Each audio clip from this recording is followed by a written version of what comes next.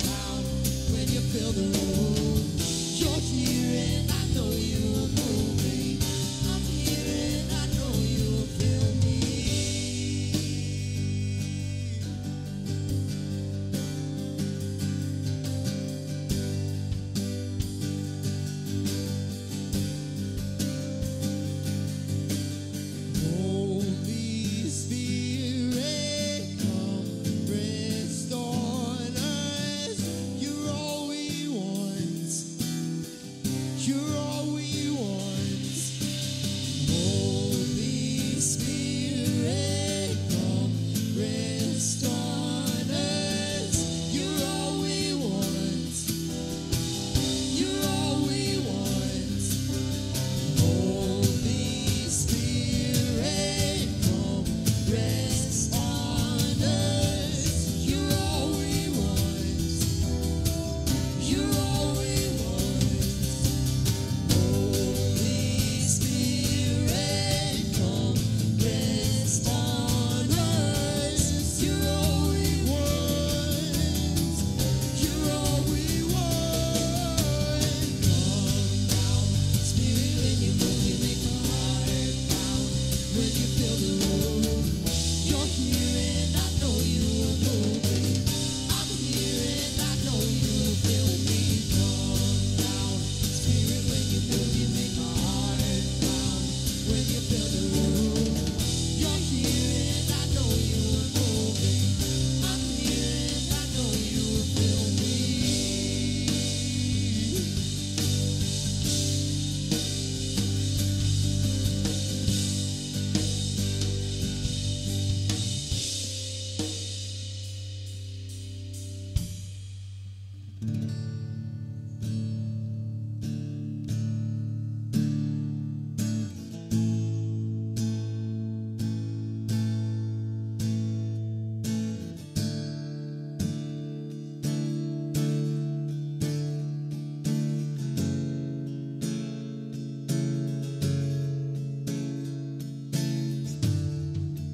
Walking around these walls,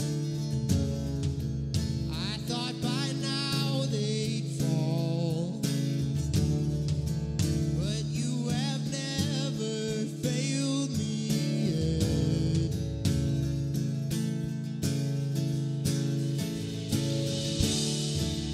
Waiting for change to come, knowing the battle's won. You have never failed me yet.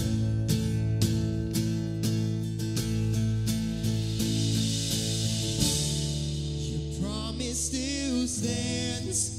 Great is your faithfulness, faithfulness. I'm still in your hands. This is my confidence. You've never failed me yet.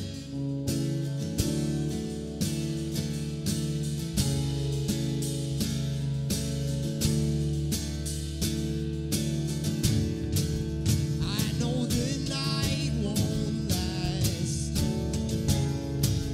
Your word will come to pass. My heart will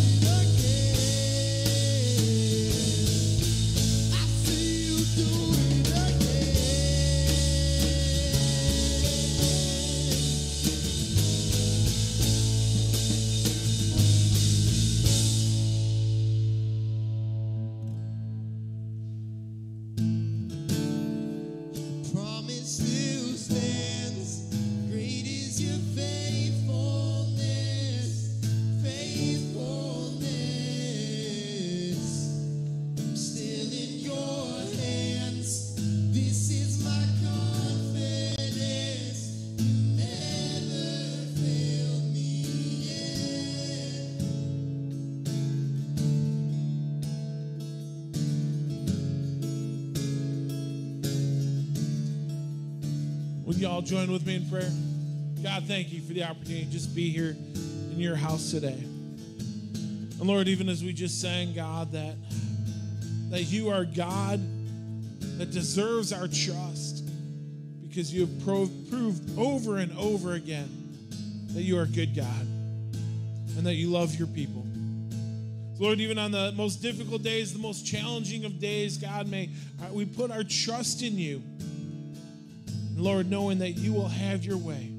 And even as we open your word today, God, we pray that as we go through Colossians, Lord, that these would be transforming moments for us. That our hearts and lives would be pointed towards our Savior. Would you grow us today, Lord? We pray these things in your name. Amen. Y'all can be seated.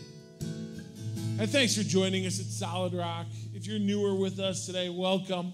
We're glad you're here. If you've never taken the time to fill out one of our connection cards to let us know who you are, we would love for you to do that.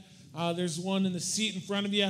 You can also go right on our church app and fill one of those cards out. It's just really our opportunity to let you know a little bit more about the church and how you can better connect with us overall. If you came prepared to give today, we have boxes in the back that you can leave your offering in. You can also do that right on the church app as well. Thanks so much for those who have continued to support the ministries that are happening here at Solid Rock and as we support our global partners around the world as well.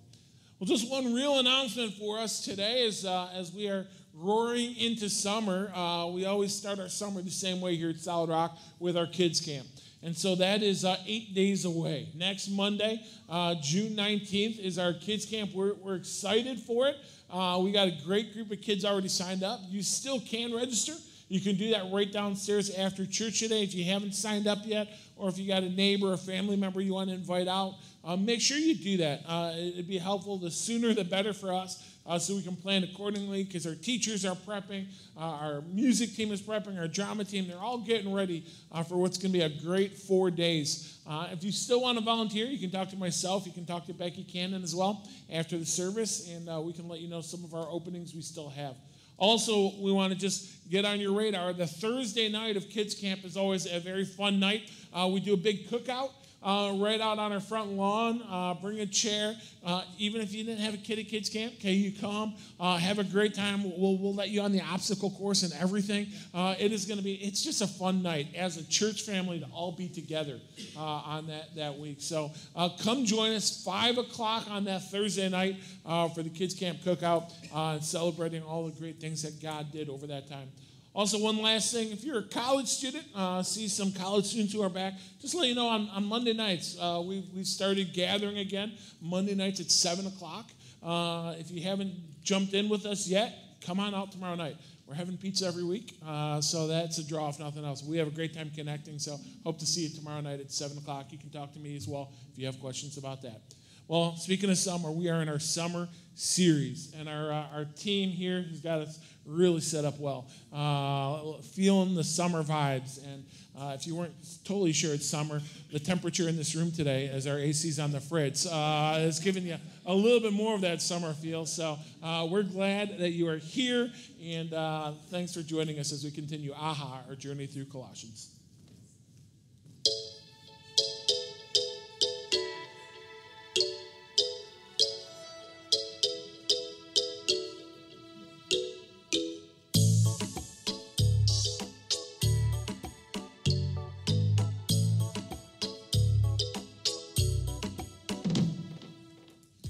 Well, we are in Colossians chapter 1, so I hope that you will turn in your Bible, digital, physical, whatever you got with you.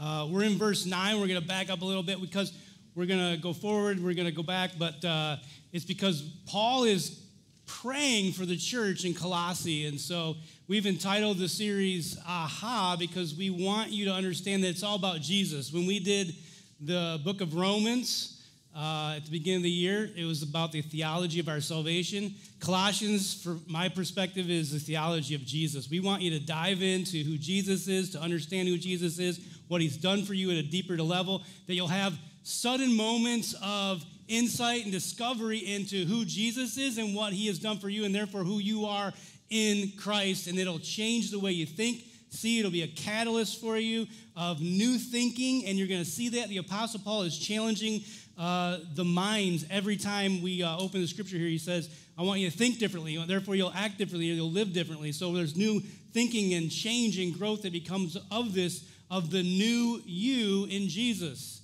I want to back up twice. We're going to back up to our mission statement of our church, which reads, we exist to bring glory to God by making disciples who are conforming to Christ, is what the actual statement says. I've tweaked it. I've took some pastoral liberty, if you will, to tweak it. It means the same thing. Who are being conformed to Christ, conforming to Christ. I want you to understand that this is a process. Those of us who are on this journey together at Solid Rock, we exist to glorify God. We exist to glorify God by making disciples.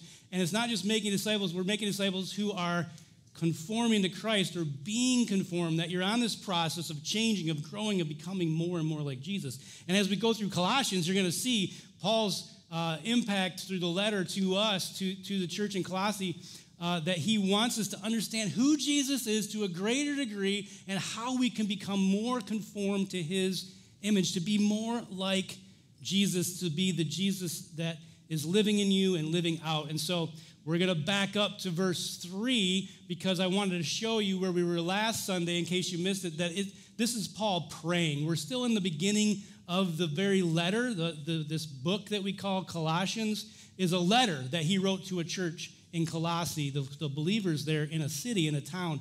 And so he's praying for them, and it's a powerful prayer. In fact, somebody came up to me after the second service, or after the second service. That would be like in the future, but like in an hour. But after the first service, two people came up to me. One was, we pray that as a prayer every morning, they said. We pray this prayer in Colossians 1. Another person said, I'm going to inject myself and my daughter and praying for myself and my daughter with these words that Paul's writing. I said, absolutely, this is a great prayer. And so it says in verse 3, we always thank God, the Father of our Lord Jesus Christ, when we pray for you. And so he's thankful for this group of believers, and he's praying for them because why? As we talked about last week, since we have heard of your faith in Jesus Christ, or Christ Jesus, and of the love that you have for all the saints. These were people that were known for love. They were known for their faith. And you had heard about their faith. You had heard about their love. He had heard about their faith and love, and he was thankful for that, praising God for that, and he was praying for them. And then he goes on in verse 9, that's where we're starting today, and it says, and so from the day we heard, we have not ceased to pray for you. And so I just wanted to reiterate, everything we're going to talk about this morning is Paul's prayer, that he's praying for the church. And it's our prayer for you, that you would know Jesus to a greater degree, that you would have sudden discovery and insight into Jesus and who he is and him in you. Another way of saying an aha moment is that when it comes to Jesus, that we have a true understanding of the value of Jesus. That we would have moments where we're like, wow, I truly understand the value of Jesus more today, or because of what God's word is saying to me, than I did yesterday. And we would have those moments of insight into truly understanding the value that we have in Jesus Christ. And so, verse 9, asking that you may be filled with the knowledge of his will in all spiritual wisdom and understanding. So, everything going on here at the end of verse 9 is talking about being filled with the knowledge of God. And Paul is talking about our minds. He's talking about what you fill your mind with. Last week we talked about hearing the gospel or hearing the word of God, that we pay attention to what you listen to, what you fill your mind with. That I said, you are either listening to the word of God or you're listening to the world. The word or the world, which is it? What are you filling your mind with, the world or the word? And so he continues in this vein of pushing us to be filled with knowledge of what? His will in all spiritual wisdom and understanding. And so there's a whole lot going on here that we're going to try to unpack together. And it's that we would be filled with the knowledge of his will, that we would have mind-blowing moments, aha moments, if you will, of his will for us and all spiritual wisdom and understanding. I don't claim to be the smartest guy in the room, and don't claim to be the smartest guy in any room. In fact, in my house, there are people that are smarter than me. What is it that life is about. It's about intellect and how smart you are. No, it's about wisdom. And so that's what Paul's talking about. It's talking about understanding. And so some of us are going to come to conclusions like, I don't understand. And so the Apostle Paul is going to say, then understand more. That's what we're going for. It's like, I don't understand. Okay, then understand more. And we're all at different levels of understanding. We all have different intellect and different understanding of things and experiences of things, correct? And it's not about comparing ourselves one to another.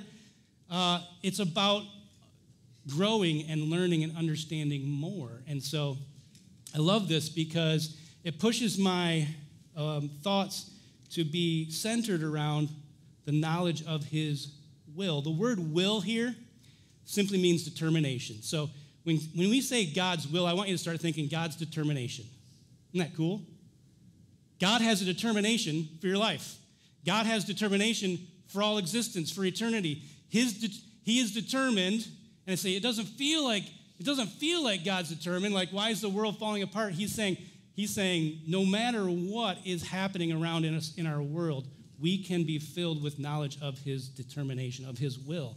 And when we live in that, we get little glimpses of glory. We get little glimpses of what life will be when God is on the throne. And we want God to be on the throne right now. We want him to come and just kind of correct everything and wipe away all the tears and the hardship and the pain. And he's going to do that one day. And until then, he's working a process of his knowledge of his will in all spiritual wisdom and understanding in our lives. And so it's also that we can walk worthy of him. Are you determined to do God's will? And here's how it works. There's God's will and there's my will, right? And we pray, our Father, thy kingdom come, thy will be done on earth as it is in heaven. Right? We say, God, I want to know your will. I want to do your will.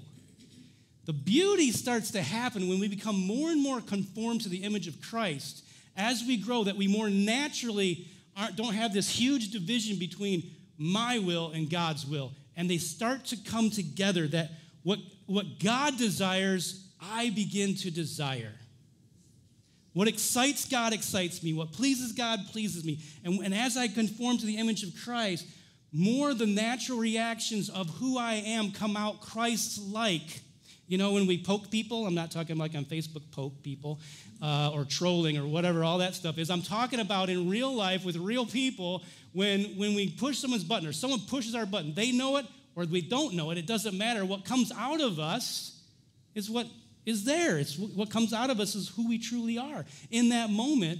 And so we say it comes, instead of it coming out straight, we say it comes out sideways, right? Or we leak things that shouldn't be leaked out, right? Like, oh, I wasn't trying to keep that in, but it kind of leaked out. So this is where we want to be more like Christ so that when push comes to shove, what comes out of us more naturally are the things and the ways of Christ. That his will is my will, and my will becomes his will. That we grow and be filled in the knowledge of his will. And these are some big words coming up next. In all his spiritual wisdom and understanding.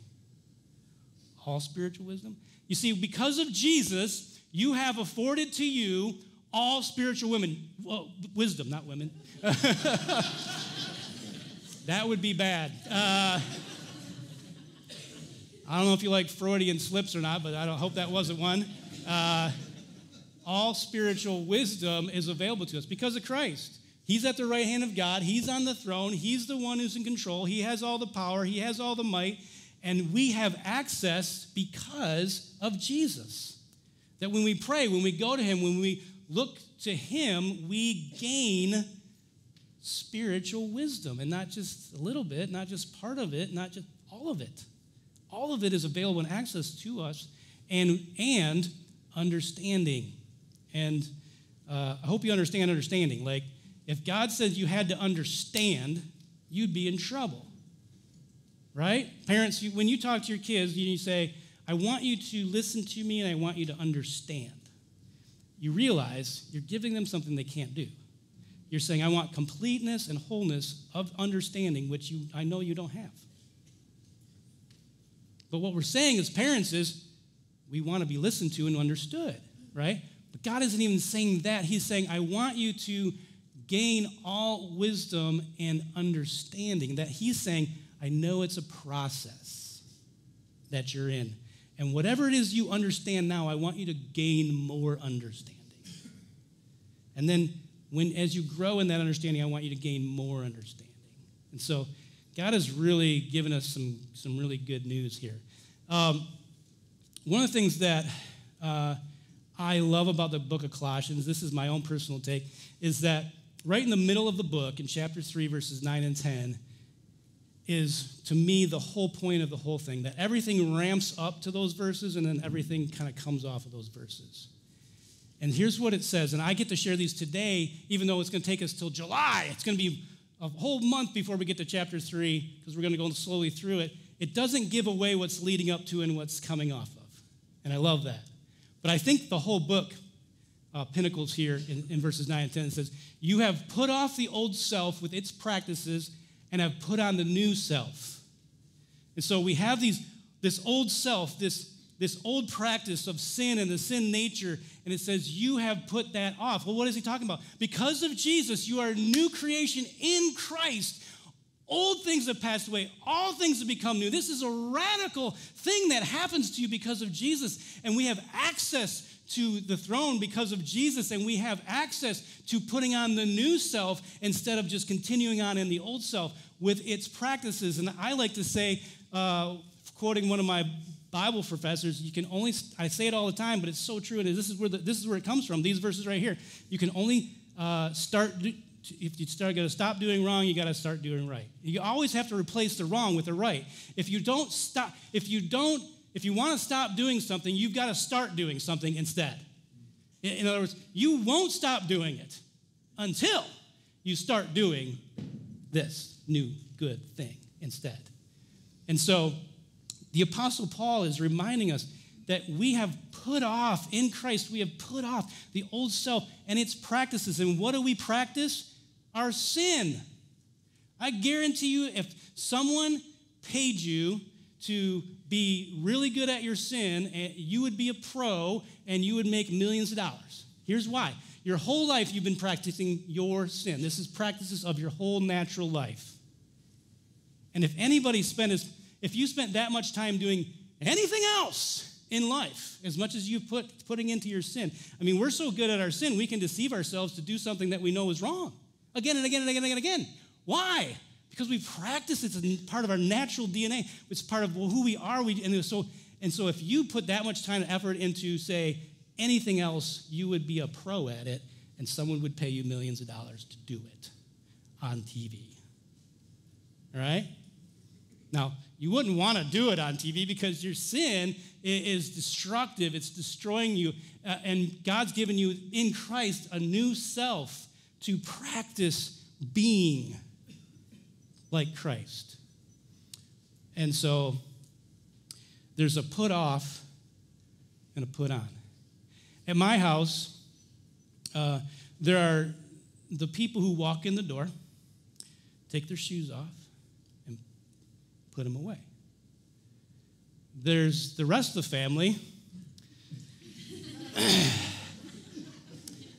that just keeps them on until whenever they sit down or where they feel like taking them off, and there they sit.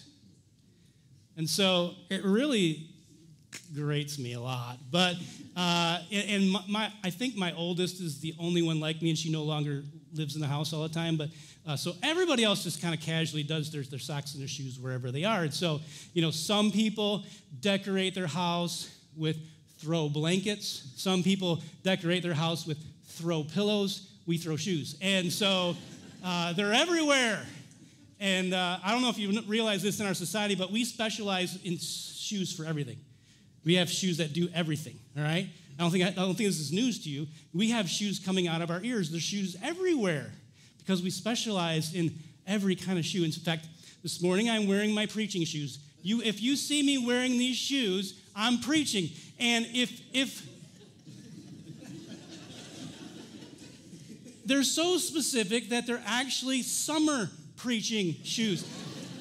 If you will not see me wearing these shoes in the wintertime preaching, only in the summer. And so we have all sorts of shoes. If you're going to walk worthy of God, then you've got to put off the wrong kinds of shoes and put on the right kind of shoes.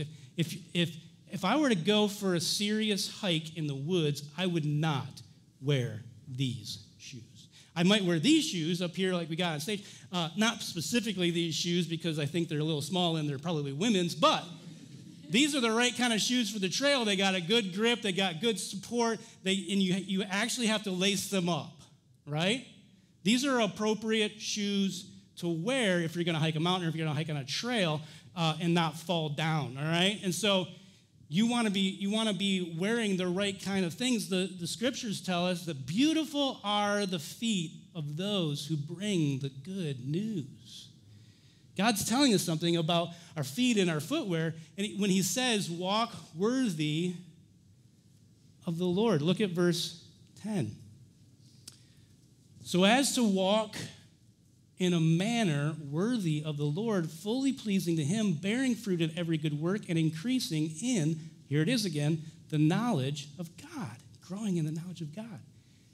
But the command and imperative of this portion of the prayer that he's praying for the church, and we're praying for you, is that you would have a strong mind. That's what he was talking about before, that your mind would be growing and increasing in knowledge and all spiritual wisdom and understanding, that your mind would be growing in those things so that you can walk in a manner worthy of the Lord.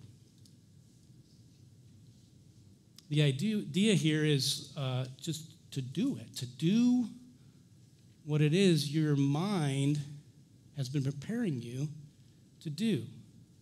Remember Nike's great slogan, since we're talking about shoes? Just do it. Terrible slogan. I mean, beautiful slogan. In fact, they convinced millions of people to buy millions of pairs of shoes, and they made millions and billions of dollars off of it. But it's an absolutely terrible slogan because it's not even true. Nobody just does anything. You prepare for it. You think about it. You eat for it. You train for it. Then you do it. Nobody wakes up in the morning 100 pounds overweight or 50 pounds overweight or 20 pounds overweight and says, I'm going to go for a run. The Meek family, you guys are big runners, right? There's a little more involved, isn't there? You don't just get up and go for a run. Nobody even feels like going for a run. If you feel like going for a run, you've prepared your mind, you've prepared your body, and you've prepared your calendar, and you've told yourself, and you psyched yourself up, and you said, I'm going for a run. And everybody's like, go for it, you know? I'm running to the fridge, and that's as far as I go. I don't run anywhere, but I like to walk, and it's more spiritual, apparently. It doesn't say run in a manner worthy. Actually, it does. In other texts, it does. So it can be running. This is just an example of life, right? This is just a metaphor for life. This isn't actually physically walking, but this is spiritually walking with the Lord. And so we're to do it in a manner that is worthy. We are to think about it, prepare for it, and then do it. Do it. So it involves the Word of God, it involves prayer, it involves the Spirit of God, and as you're going to see in a minute, it even involves the power of God to do it, which is amazing, because you can't do it in your own power. Walk in a manner worthy. You can walk places, but you can live life however you want to, but you can't live a life that's pleasing to God. You can't live a life that's worthy to the Lord. You can't be this sweet-smelling sacrifice that Paul tells the Ephesian church to be, that our aroma of our lives would be pleasing, a sweet pleasing to the Lord. But we're to walk in a manner that's worthy. In other words, you can walk in a manner that's not worthy. It's implied here. So it involves preparation and prayer and truth in the Word. And it involves Jesus and His Spirit and His power in order for you to do it. Do it. So don't just do it, but do it. Do it because you've prepared for it. You've talked about it. You've thought about it. You've prayed about it. You've read the Word about it. And you ask others to pray for you. And you're doing it in community with other people and with the Lord. So how do we walk worthy? Well, in the context here, there's three ways. We're pleasing God, we're bearing fruit, and we're increasing in knowledge. Now, pleasing God just implies, well, it's not about me. It's not about how I feel and what I want to do. It's about what God wants me to do. It's apparently about doing the work in the will of God. He's already said, be determined to do the will of God. And here, bearing fruit is the work of God. And bearing fruit because you're doing the work of God. And so, we do the will of God, and we do the work of God, and we bear fruit. It's interesting because last Sunday, when we talked through the first 8 verses, so I think for maybe like verse 5 or 6 somewhere, it says this same idea of increasing in fruit or bearing fruit, but it's not talking about us, it's talking about the gospel. The gospel, Paul says, is bearing fruit in you, he says to the church, and to the whole world. It's not just you, but the gospel is bearing fruit in the whole world. And here, he's not talking about the gospel bearing fruit, he's talking about your walk bearing fruit. That you're pleasing the Lord and you're walking with him in a way that does his will and his work. And you get results. You see, in Jesus, because of Jesus, I can live a life pleasing to God. I can please God. You can please God because of Jesus. We can live lives that bring him glory. We can actually do it. We can please God by living a life that is worthy to him because of Jesus. And we can see results through what we do in Jesus. Results that are going to impact my life today, my kids, my spouse, my grandkids, but into eternity, we can see results and bring glory to God. We can bring glory. You can bring glory to God. You can please God. You can walk in a manner worthy of the Lord. But you can't do it on your own. And you can't just get up and do it. You've got to think about it, pray about it, talk about it. You need community to do it. You need the Spirit of God to do it. And most of all, you need the power of God to do it. But in Jesus, you have been given access to all spiritual things, all spiritual understanding, all spiritual wisdom. It's pretty amazing. And so, thirdly, we're to increase in the knowledge of what? Of God. And so whatever you know about God and whatever you think you know about God, Paul is saying, if you're going to please the Lord and walk in a worthy manner worthy of him, you're someone who's increasing in the knowledge of God. Do you ever feel like, I kind of know it all? You're not 18 anymore. No, seriously, even as a full-grown 40, 50, 60-year-old adult, guess what? There are times where we really think, I've got this down.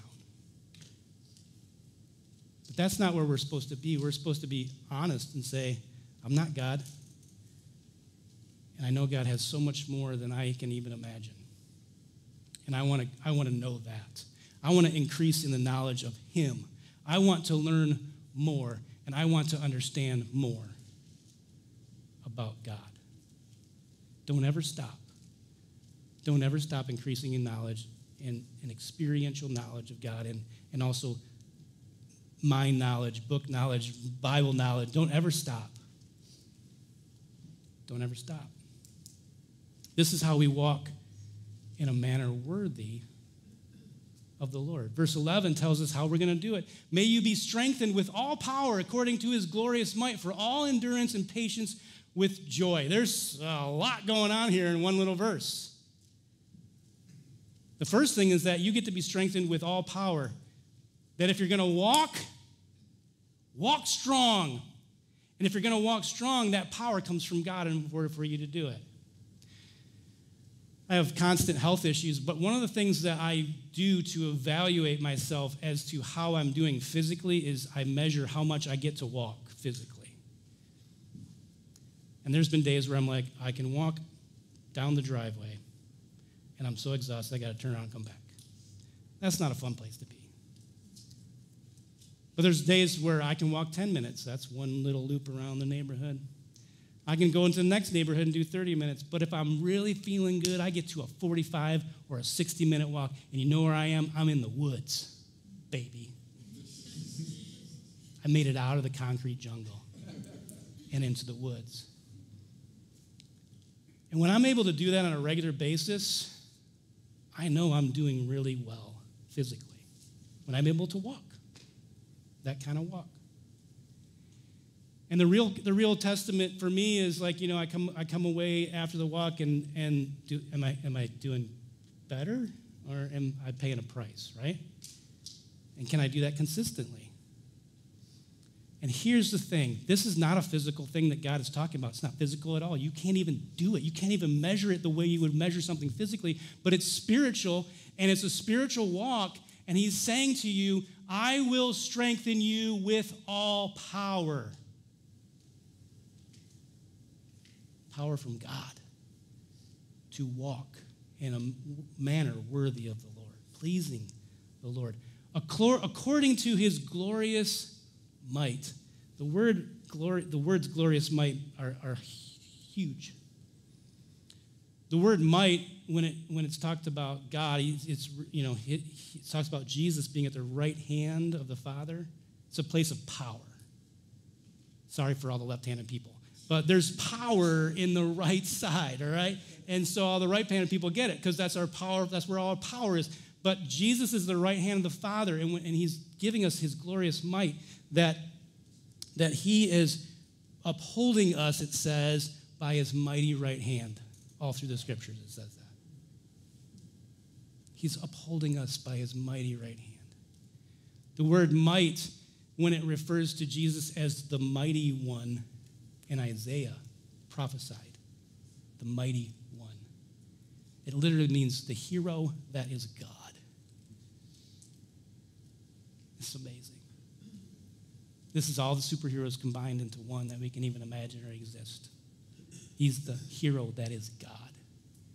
He's that mighty. And it's glorious might. It's might that takes care of the past. It's enough power for my past. It's enough power for my present, and it's enough power for my future all at the same time. You say, I'm hung up on my past. I'm stuck in my past. It's power for your past.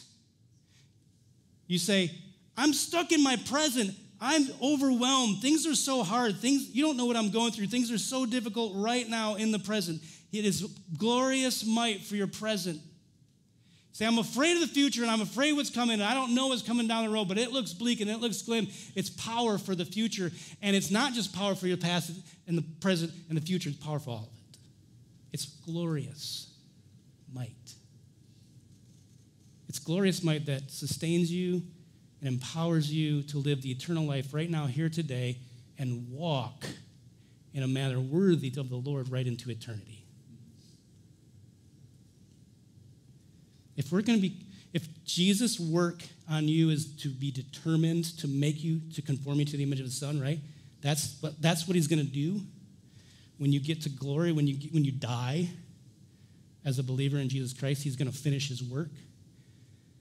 We need to be determined that he doesn't have to finish a lot or too much, right? Because you're supposed to walk into it, right? But if you're walking and all of a sudden you die and you still have a long ways to go to become like Jesus, you're going to start flying really quick. I mean, that's the way I picture it. Walk, then you're bam, became like Jesus. But you had so far to go. I don't want so far to go. I want to continue to grow today, tomorrow, the next day, so that I'm becoming more like Jesus. For all endurance and patience with joy, we obviously need endurance. We need to keep going. We need strength to keep going. Because this world is hard and this world is difficult. And we only get glimpses of glory here today. But God gives us glimpses where we see, like, wow, that's amazing. God is amazing. We get glimpses of glory, and we have to hold on to those because, like the church in Colossae, they had hope for the future. They rested in it. They were empowered by it. They were excited about it. They were known because they really believed that God was going to be on the throne and we're going to have eternal life. He's going to right all the wrongs. He's going to give us wholeness and completeness. And so no matter what it was that we're going through, it doesn't compare. doesn't compare to then. So we keep going and we persevere and we endure and we have patience with joy. The word patience is just terrible, right? Here's the deal about patience. You don't think about patience until you are failing at it, right?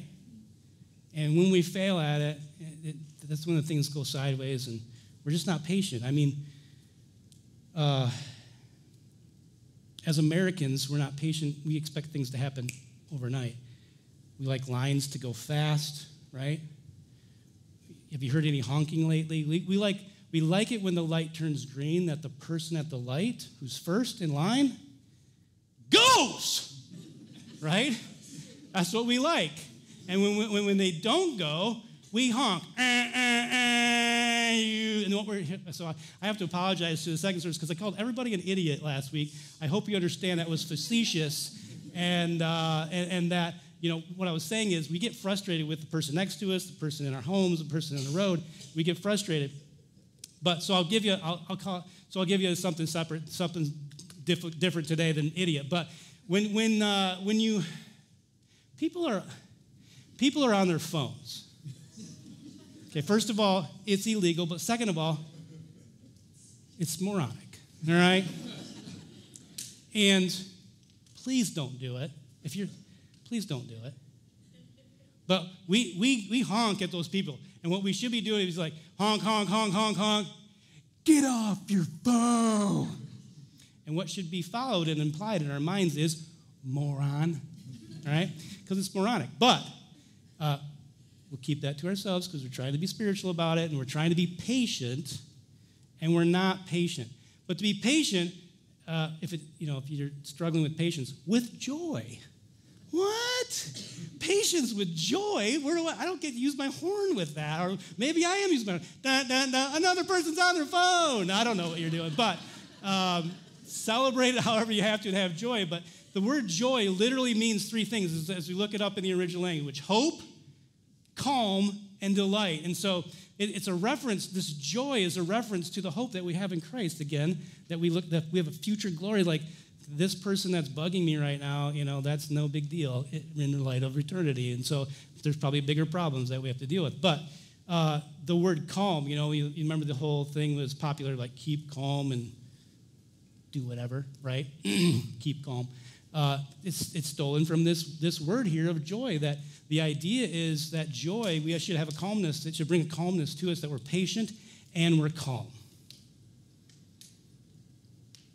Nobody's wired and ratcheted up to be calm. We're all ratcheted up to be frustrated and intense, right? And angry. But with Christ, the difference that Christ makes for us and the power that he gives us to walk in this is that we get to have patience with calm. And the final word, delight, is a great description of joy. That we could delight in even the morons, We can delight in any moment because we know that God is bigger and God is greater. And that we have joy, that we can stay hopeful and have calmness and delight in who Jesus is and the strength that he's going to give us to endure the things of this world that are hard to endure. Verse 12. Giving thanks to the Father. And so Paul's sort of wrapping up his prayer here. He's giving thanks to the Father who has qualified you to share in the inheritance of the saints in light. He has delivered us from the domain of darkness and transferred us to the kingdom of his beloved Son. So here in verse 12, we see Jesus formally introduced in the letter. He's been informally introduced. He's been implied. But here we see in verse 12, it's no mistake who he is talking about. He's talking about Jesus, the beloved Son. And because of the beloved Son, we can give thanks to the Father because he qualified you to share in the inheritance of the saints in light. Why? Because of Jesus. He has delivered us from the domain of darkness and transferred us to the kingdom of his beloved Son. You are now a child of God. And when God looks at you and sees you, he might see, a kid who's not listening, who's not understanding, who's way far away from completely and wholly getting what you're saying to them. But he says, I love you because you're my kid. You're my child. And Jesus made that possible by going to the cross and paying for our sin. But not only that, we get to share in the inheritance that Jesus has as a beloved son. He's the beloved son. We get to become beloved sons and daughters of God because of Jesus. And therefore, we get to share in his inheritance, which is amazing.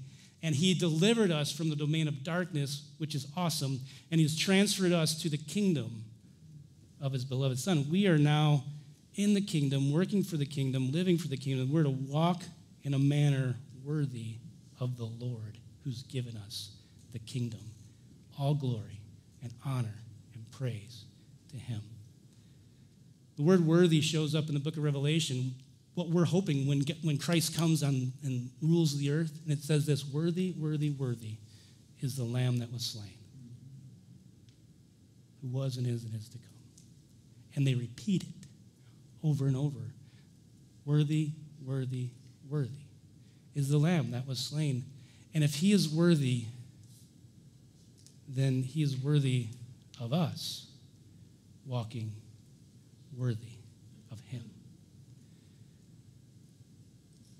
Verse 14 says, in him we have redemption and forgiveness of sins. This clarifies where all of this comes from, that Jesus has made it possible for us to be redeemed, to be bought back, to be paid for in such a way that we are given life instead of death in the forgiveness of our sin, that we can put off sin and its practices and we can put on Christ. So our aha moment today is to do it, to put it off and put it on. And Jesus, you can live a life pleasing to God and see results from what you do for him. Glory to God. So let's do it.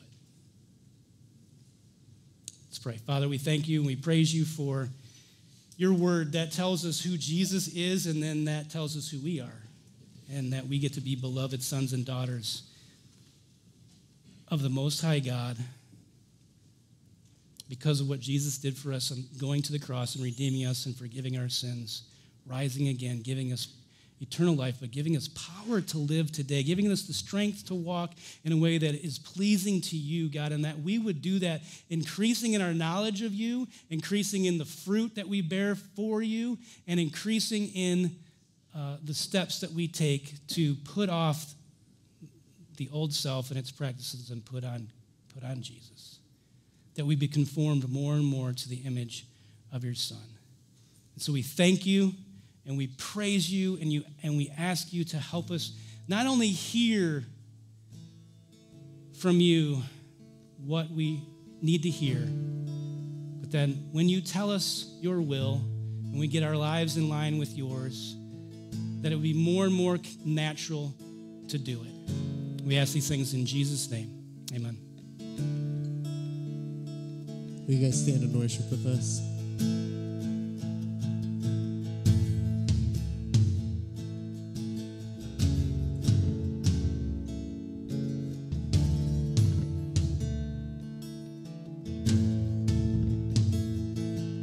I lean not on my own understanding. My life is in the hands of the Maker of heaven. I lean not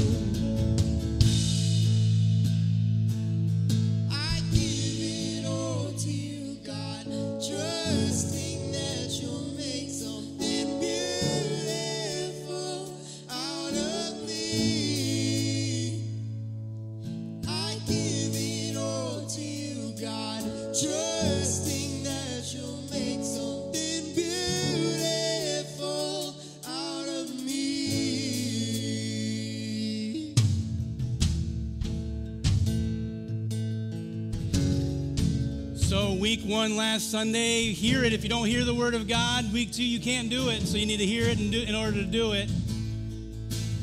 We're asking if you miss a Sunday as we go through Colossians. 2 weeks, we just got through the first 14 verses.